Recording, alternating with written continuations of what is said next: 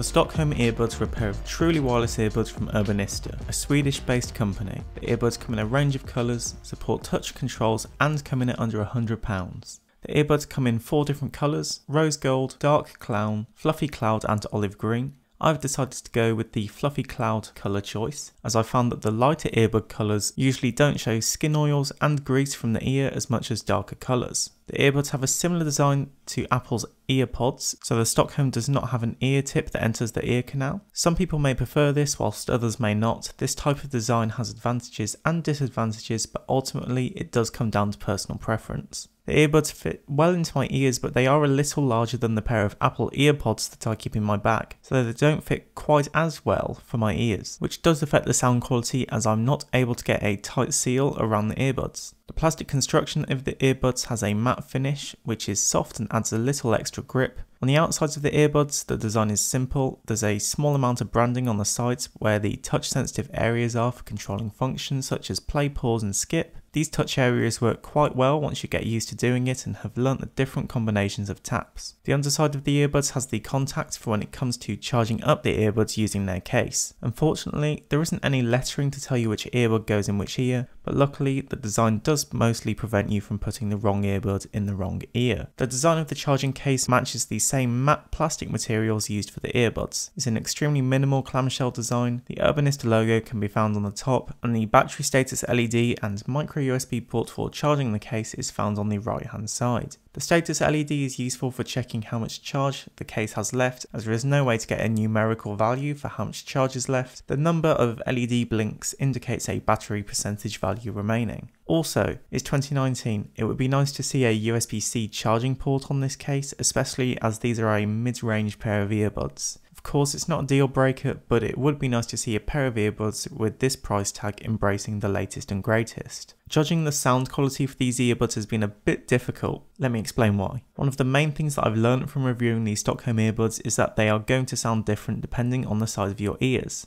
This goes back to my earlier size comparison between these and the Apple EarPods. As these earbuds are a little large for my ears, I found that they can't fit as well into my ears as they could potentially do if my ears were a tiny bit larger. As a result of this, the sound quality is a little less punchy and bassy. Now don't get me wrong, it is still there, but if that is something that you are looking for and you consider yourself to have ears a little on the smaller size, these earbuds may unfortunately not be for you. I was able to put some pressure on the earbuds which gave me a fuller sound, but obviously I can't walk around with my fingers pressing down on the earbuds all the time. But it did allow me to see how different the sound is if you're able to get a good fit. If you are able to get a good fit, these earbuds sound great. They provide good sound coverage across all the frequencies and provide clear vocals and punchy bass. Ideal for podcast and music listeners alike. The microphone on these earbuds is okay for voice memos and phone calls, but it does sound a little quiet. The microphone is clear and does manage to pick up my voice well. Here is a voice sample that I've recorded. This is a sample of the microphone on the Urbanista Stockholm earbuds. The earbuds support Bluetooth 5.0, which ensures that the earbuds will be able to support the latest and greatest and be able to take advantage of new smartphones and mobile devices that also support Bluetooth 5.0.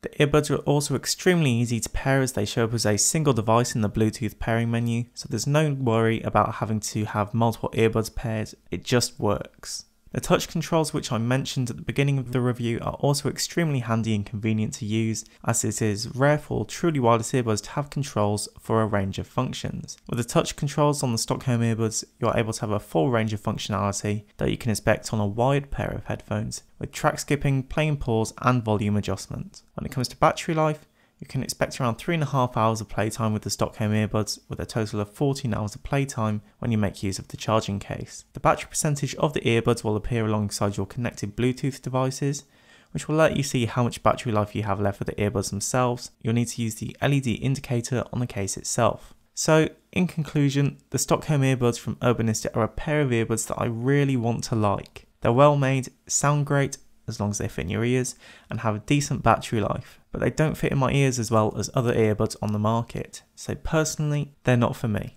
Would I still recommend them? Of course.